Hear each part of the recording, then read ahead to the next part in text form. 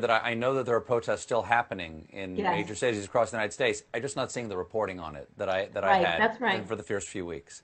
That's right. Um, But they're not going to now, stop. They're not going to stop. And they're not, this is a movement, I'm telling you. They're not going to stop. And everyone beware, because they're not going to stop. They're not going to stop before Election Day in November, and they're not going to stop after Election Day.